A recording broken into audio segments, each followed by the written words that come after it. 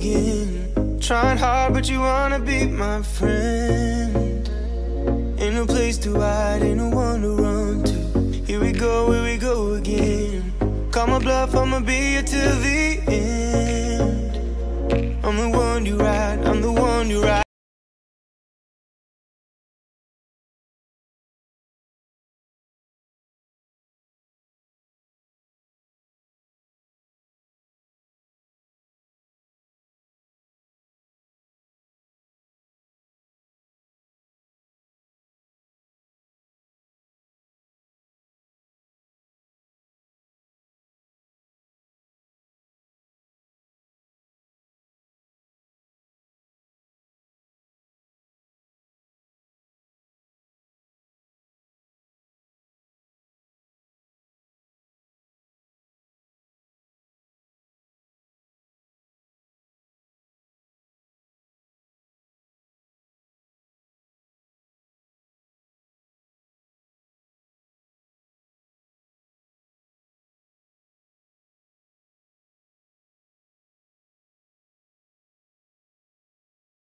Oi lindezas, tudo bem com vocês, meus amores? Espero muito que sim. Estou aqui na casa que eu vou me mudar.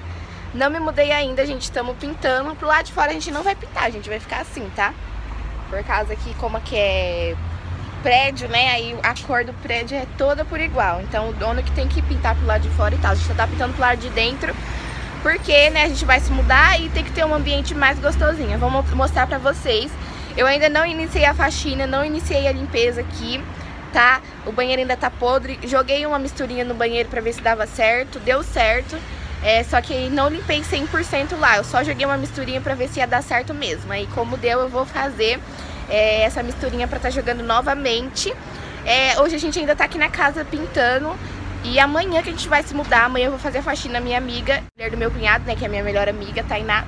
Beijo, amiga. Ela vai vir me ajudar amanhã na limpeza pesada. Tem que limpar tudo, chão, teto, tudo, gente. E vai ser bem complicada essa limpeza, mas enfim, com uma ajuda vai ser bem melhor, né? Porque sozinha, misericórdia, a casa tá podre. Eu vou mostrar pra vocês agora, tá bom? Só que coisa linda.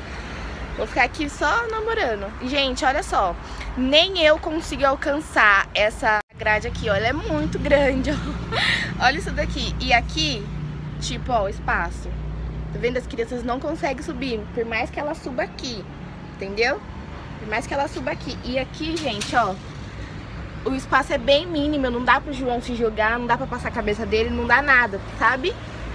E é isso, gente. Aqui é bem seguro. Já testamos as grades, já testamos tudo. As crianças ficaram aqui ontem brincando, amaram. A Esther não vê a hora de se mudar. E aí é isso. Se é novo por aqui, aproveita e se inscreve no canal. Deixa o seu likezinho precioso e também comenta aqui embaixo, que ajuda muito o seu comentário. E é isso, bora lá que eu vou mostrar pra vocês como tá aqui o apartamento já. O ruim daqui é porque é perto da avenida, gente. Então, vocês vão ouvir bastante barulho de carro, caminhão, moto, ó. Tá vendo? E é isso, bora pro vídeo. Estamos aqui pintando, como eu falei, vocês viram, né, alguns videozinhos que a gente começou ontem a pintar. A gente escolheu uma cor quase que parecida aqui da casa, gente, porque a gente gosta dessa cor. E na verdade é um camurça, essa cor muito bonita, porque branco, né, sabe, com duas crianças em casa, vocês já sabem como que fica, vai ficar podre. E aí eu vou mostrar pra vocês, ignorem minha cara porque tá cedo ainda, acordei quase agora. E é isso, gente, aqui é muita claridade, aqui é muito gostoso de tomar sol, sabe? Nossa, é muito bom. Mas espera aí que eu vou virar aqui a câmera pra vocês verem como que já está ficando. Bom, ó, ele já passou a primeira mão, tudo, ainda vai dar a segunda, tá, gente? Mas a primeira mão já foi passada já. E olha como ficou. Tá? Basicamente aqui vai ser o quarto das crianças, gente. Eu vou fazer aqui pras crianças dormir, né? Pra gente ter um sossego, porque se ficar todo mundo no mesmo quarto, no mesmo ambiente, gente, não dá certo. E aí também eu desisti de fazer a sala aqui. Ó, tá uma baguncinha ainda, tudo jogado. Eu esperei o Wanderson sair pra mim poder mostrar, que ele não tava querendo aparecer. Mas tá basicamente assim, ó. Já pintamos essa parte aqui. Tá vendo? A cozinha tem que dar a segunda demão ainda. Ó. Tá? Mas tá assim, gente. Aqui eu tirei essa parte aqui, ó. Tá vendo as portas? Vou dar uma reformadinha. Enquanto que eu não compro meu armário, eu vou estar utilizando esse mesmo, ó. Ele tá em bom estado, tá vendo? Dá pra mim estar utilizando. Você tem que dar uma bela limpada, ó. Tem as partes aqui, dividindo tudo certinho. Tem essas duas partes aqui também, tá bem sujinho, tá vendo? E essa aqui, ó. Tá? Dá pra mim estar utilizando. E essa parte que eu vou fazer o quê? Vou dar uma reformadinha nela. Não sei se eu vou reformar, na verdade, mas eu vou colocar um pano aqui em cima, eu vou dar uma limpada aqui, vou tirar esses negócios aqui também, ó. Tá vendo? Pra ficar sem, já tirei as portas que tá ali embaixo. E é isso. Aí aqui na cozinha tá basicamente assim. Ó, o solzão. O que é muito bom, gente. É muito sossegado, sério, sossegado demais. Aqui vai ser a cortina, vou colocar uma cortininha. E a gente, eu tô pensando, eu já vi a mesa pra mim comprar. Vou comprar ela no final do mês, né? Aí eu vou ter que ir comprando aos pouquinhos. Aí eu tô pensando em deixar a mesa aqui, ó. Não sei, gente, eu vou ver. Ou ali naquele canto, tá? Vai ser uma mesinha pequena de 4 cadeiras. Ou aqui, não sei ainda. Aí aqui vai ficar fogão, geladeira e tal. O banheiro, gente, tem que pintar também. Não pintou ainda não, ó. Aqui vai ter contra-luz. Aqui é muito claro, gente, ó. E aí o banheiro tá podre ainda, gente, tá imundo. Ó, ontem eu joguei, tá vendo? Que saiu assim, ó, boa parte. Joguei uma misturinha aqui de bicarbonato, vinagre e água, que uma inscrita me passou. Joguei só aqui no chão pra ver se dava um resultado. Joguei pouquinho tempo e aí a gente deu um resultado bom. E aí amanhã na hora da faxina eu vou jogar mais aqui, vou deixar bem cheio mesmo de bicarbonato e tal, né, da misturinha. E é isso, gente. Essas paredes aqui, pra vocês terem ideia, é tudo gordura. Eu joguei, ó, o limpo alumínio, tá vendo? Deu uma manchada em algumas partes. Mas, gente, o restante aqui nesse banheiro é tudo gordura. Eu não sei o que a mulher... Não sei se a mulher gostava de limpeza, mas pelo que parece não, né? Porque esse banheiro assim, gente, o banheiro desse jeito não tá, tipo, um dia. Tá vários dias, vários meses, né? E tá podre. E aí eu vou ter que fazer uma faxina. O meu negócio é o banheiro amanhã, porque amanhã eu tenho que fazer de tudo pra limpar esse banheiro aqui, que tá imundo. Mas vocês já viram que deu, né, uma clareada. Essa parte que eu joguei. E enfim, tá assim o banheiro ainda. E, gente, ó, tá vendo? Porque não vai passar cheiro pra cozinha? Porque tem uma janela enorme aqui, que ventila muito. Tô até arrepiada de frio, vocês estão conseguindo ver, ó. Tanto vento que faz nessa casa. Então vai ficar abertinha. Quando eu for fazer as coisas de confeitaria, eu fecho a porta aqui, ó. Tá suja também. Fecho a porta, deixo a janela aberta pra não vir cheiro nem nada do tipo. Mas é o que tá tendo. Olha aqui, gente, que eu gostei demais na pia. Tem um negocinho aqui, ó, pra pôr um varãozinho, pra pôr uma cortina. Achei muito legal. Aqui no chão, vocês lembram que tava bem mais escura essa mancha? Eu joguei um sif, porque eu vi que sif tira ferrugem. Tira mesmo, algumas partes dali tirou, só que aqui como tá bem enferrujadão, tirou só um pouco, não saiu tudo, né, 100%. E é isso. Aí aqui já foi pintado também, falta dar a segunda demão, tá? Aqui vai ser o meu quarto, gente. Vou fazer o meu quarto aqui mesmo. E aqui o quarto das crianças, tá? Por enquanto eu vou deixar o sofá aqui no quarto da Esther e do João pra Esther dormir. E vou tentar fazer o João dormir na cama da Esther, né, gente? Porque até eu comprar a cama pra ele ou comprar uma cama auxiliar, sabe? Uma cama de solteiro com a que puxa embaixo, que se chama cama auxiliar. Aí tá assim, gente, basicamente, é só isso até agora. Tá, eu tenho que dar uma bela limpada nos forros também. Olha só, gente, como tá sujo esse forro. Tá imundo. Ainda bem que aqui tem escada, né? Tem 3 escadas, então a minha amiga vai me ajudar. E aí ela limpa de um lado, eu limpo do outro e assim vai indo. Olha aqui também. Tem até suco no teto, ó. Olha só. Misericórdia. Tá podre, podre, podre. Mas enfim, gente, é o que tá tendo. Ó. Aqui na sacada tem uns papelzinhos jogados. Olha só que gostoso, gente. É tão gostoso ficar aqui. Olha só esse céu. Vou falar tanto com Deus aqui, gente. Olha só que maravilha. Meditar muito aqui nessa frentinha. Tá vendo? Aí é basicamente isso que tá aqui na casa, gente. Basicamente é assim ainda. Essas tintas aqui não são nossas. Porque como a gente comprou uma tinta, né? E tava bem em conta. Porque a tinta, gente, tá quase R$300, vocês não têm ideia. E a gente achou aquela ali bem em conta mesmo, bem em conta. E, tipo, se levasse 2, saía mais em conta. Se levasse 3, saía mais em conta ainda. Aí meu esposo chamou o dono daqui, né? Que como ele vai precisar pintar o apartamento, aí perguntou pra ele se ele não queria pegar tinta também. Aí ele quis, ele pegou essa lata azul e outra lata azul também. Ó, vou fechar aqui, né? E meu esposo deixou aberto, senão já sabe. Aí a gente comprei esse daqui, é um camurça. Não comprei branco porque, como eu falei, né? Com criança em casa, gente, é difícil. Pra vocês verem que não é só as minhas que risca a parede, ó. Aqui tava arriscada, só que agora, como o Vanessa pintou, cobriu. Mas tinha vários riscos de caneta aqui, gente. Vários. E eu pensando que só meus filhos que são desse jeito. Não. Várias crianças são assim. E enfim, tá assim por enquanto. Vou poder tomar um solzinho aqui na varandinha se eu quiser também. Tá vendo? Muito bom. E ali basicamente é a escada que desce pra baixo. E, gente, aqui é muito organizado, ó. Tem várias plaquinhas, tá vendo? Pelo prédio inteiro tem várias plaquinhas do que você tem que fazer no prédio, do que você não pode fazer, então é muito organizado aqui. E é isso, gente, eu tô fazendo comida, né? Tô fazendo um almocinho. O Vanks já almoçou, mas tô fazendo pra mim, pras crianças e pra ele levar na marmita. E também já vou descer lá embaixo porque eu tenho copos da felicidade pra fazer. Essa semana eu não peguei encomenda nem nada, não saí pra vender, tipo, não anunciei. Não fiz pronta entrega, né? Só que aí mesmo assim eu recebi encomenda. E hoje vou lá eu fazer as encomendas, que é de 5 copos da felicidade. E eu vou mostrar um pouquinho pra vocês, tá bom? Pra mim ter vídeo, né, gente? E lembrando que amanhã vai ser o dia da faxina, vou mostrando tudo pra vocês. A gente vai mudar amanhã também, vou mostrando tudo pra vocês como que vai ficar por aqui, tá bom, lindezas? Mas é basicamente assim que vai estar, tá? Tudo pintadinho, maravilhoso. Vai ser passada a segunda demão, como eu falei, na casa inteira. E tá ficando maravilhoso, gente. Um espaço excelente. Olha, cozinha maravilhosa, enorme, gente. Enorme. Amei. E é isso, eu vou descer lá pra poder fazer o restante das coisas e mostrar pra vocês, tá? Gente, já comecei aqui a minha produção. Já fiz o creme de ninho, já fiz o bolo de chocolate, eu já vou mostrar pra vocês. E agora eu tô aqui no creme de chocolate 55%. Vou mostrar pra vocês aqui como que eu faço. É super simples, gente, que vocês me perguntaram no último vídeo como que faz o creme, né?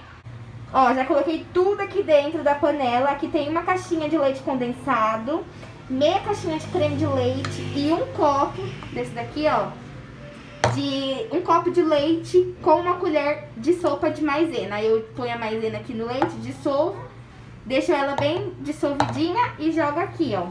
E coloquei 3 colheres de cacau 55%, tá?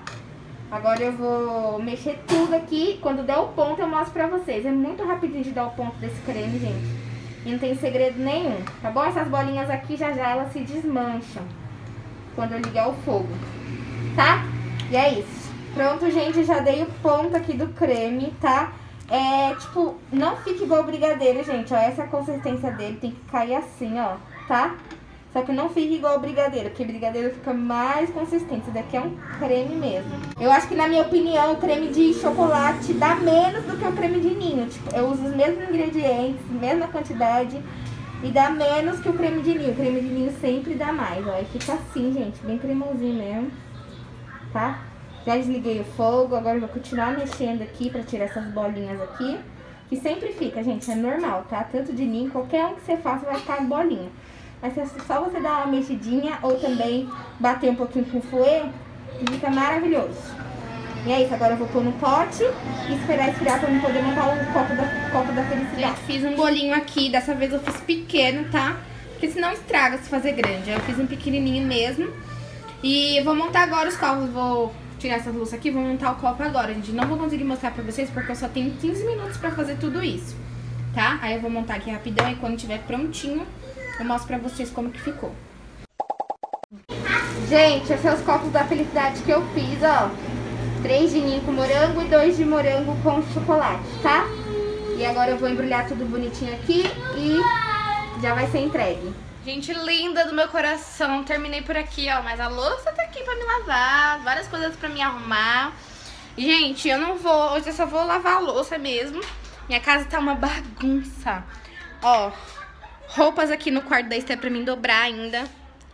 Desde o dia que eu recolhi eu não dobrei. Aí eu decidi não dobrar mesmo porque eu vou mudar, né? Vou ter que fazer bagunça, então. Esther tá aqui, ó. Tá sem blusa, por isso que ela colocou. Meu quarto também, gente, ó, bagunça generalizada, várias coisas no chão, uma bola e tal. Só que eu não vou arrumar, né, gente? Como eu falei, eu vou me mudar, então vou arrumar aqui, sendo que amanhã eu tenho que arrumar de novo. Oh, meu Deus do céu, não vou fazer isso não. E aí, gente, terminei a encomenda, já levaram, né, o banco já levou pra entrega. Deixa eu fechar aqui, porque é um vento. Que é um vento. Deixa eu ver aqui rapidão se é pra mim. Eu tô esperando uma cortina chegar, gente. Cortina do meu quarto. A mulher falou que vai vir trazer aqui em casa. Nossa, gente, eu tô horrível, né? Misericórdia. Tô com a autoestima bem baixinha esses dias por conta do meu cabelo, gente. Preciso dar um jeito nesse cabelo, sério. E aqui as perfumarias tá tudo fechada. Tem nem como eu comprar selagem, só se for pela internet, mas mesmo assim demora pra chegar. E antes de encerrar o vídeo, eu queria falar uma coisa pra vocês, né? Que eu vou estar fazendo o chá de casa nova online, de tanto vocês me pedirem, tanto nos comentários, também lá no Instagram, vocês mandaram um monte de mensagem. Aline, abre um chá de casa nova pra gente poder ajudar você, né? Pra gente poder te presentear também. E aí, gente, eu decidi fazer o chá de casa nova, tá bom? Por causa de vocês. E aí, passando aqui pra falar que eu deixei lá na comunidade, quem ainda não viu, eu deixei na comunidade uma listinha de presentes, coisas simples, tá bom, gente? Porque quem quiser participar pode estar me enviando. No caso, eu não tenho caixa postal, só tem meu endereço, então se você quiser me enviar alguma coisa pro meu endereço, tá? Você pode estar me chamando no direct. E também no WhatsApp dos doces, gente, pode me chamar lá, porque lá eu sempre respondo, tá bom? Aí vocês me chamam por lá pra pedir endereço, tudo certinho, né? Quem quiser participar, lembrando que eu não estou obrigando ninguém, tá bom, gente? Só participa mesmo quem quiser, tá? Quem se sentir à vontade de participar. Coloquei coisas assim baratinhas, né? Simples, pra que todo mundo consiga participar, tá bom? Mas quem não quiser, gente, eu já fico muito honrada de vocês estar aqui me assistindo, tá bom? É só mesmo porque vocês pediram bastante. E aí, com esse chá de casa nova, gente, eu vou fazer um vídeo bem legal, tipo uma festinha, comemoração, né, online pra vocês. Vou fazer bolinho, vou colocar umas bexigas, vou comemorar junto com vocês o chá de casa nova, vou comprar as coisinhas, né? E assim, gente, quem não quiser estar me enviando, pode também estar me enviando o valor, né, do item que escolher. Eu não coloquei valor, gente, não distingui valor, por quê? Aqui na minha cidade tá tudo fechado, então eu não consigo ver, ir nas lojas, ver os preços e tal. E assim, pra quem quiser me enviar algo, tipo, você vai me enviar uma panela de pressão. Você entra lá no Google e vê mais ou menos o preço base que tá a panela de pressão. Se você quiser me enviar o valor, né, tanto pelo Pix como transferência, você pode fazer isso. Ou também, como eu já falei na comunidade e também lá no Instagram, se você não me acompanhe lá, que eu posto várias coisinhas lá nos stories. E aí, se você for aqui de perto, for de São Paulo e tudo mais, né, já tem uma inscrita também que vai me encontrar, vai participar do chá de casa nova e ela vai me encontrar na estação. Então, se você for aqui de perto e quiser comprar e me entregar pessoalmente, pode, tá bom? Eu só fiz mesmo a transferência e o Pix por causa de pessoas, né, que não moram aqui em São Paulo e que queiram participar. E talvez, gente, se você for pedir pela internet pra mandar pra mim, pode sair um pouco mais caro do que você mandar o valor e eu ir comprar, entendeu? Porque no caso tem frete, né, e tudo mais. Se encontrar frete grátis é bom, mas às vezes, muitas das vezes a gente paga o frete pra mandar as coisas. E enfim, aí vocês me perguntaram também como que eu ia comprar as coisas sendo que tá tudo fechado. Dia 11, gente, vai abrir tudo, né? Eu espero que abra, porque tá decretado aqui o lockdown até dia 11. Então, a partir do dia 11, eu tenho fé em Deus que vai abrir tudo. E aí eu vou poder fazer essas comprinhas, gente. Todo mundo que me mandar o valor ou me mandar também o presentinho pelo correio, tá bom? Pode mandar, gente. Fiquem à vontade. Eu só fiz mesmo porque vocês estão pedindo bastante, gente. E eu gosto muito de escutar vocês. E também porque eu tô precisando de algumas coisinhas pra minha casa, né? Então, já que vocês falaram pra mim fazer, muita gente falou, gente. Muita gente mesmo. Já que vocês falaram pra mim fazer, eu vim aqui abrir o chá de casa nova pra quem quiser participar, tá bom? E é isso, gente, como eu falei, tudo aqui na comunidade do YouTube. Como eu falei, tá bom? Ninguém é obrigado a participar, participa mesmo quem quer. Não tô obrigando a ninguém, porque sempre vai ter uma pessoa pra falar, nossa, tá pedindo as coisas. Não, não pedi nada pra ninguém, foi vocês que planejaram isso, que elaboraram isso, que me chamaram, que me deixaram louca pra mim fazer chá de casa nova. Então eu vou fazer, tá bom? Por causa de vocês. E é isso, amores, esse foi o vídeo de hoje. Espero muito que vocês tenham gostado. O vídeo não vai sair grandão, né, porque, tipo, tô gravando meio que na correria mesmo, gente, só pra não deixar vocês sem vídeo. E é isso, aí amanhã eu vou mudar, vou gravando tudinho pra vocês, faxina, mudança. Fiquem ligadinhos no canal, tá bom? E é nóis. Beijão no coração de vocês e até o próximo vídeo.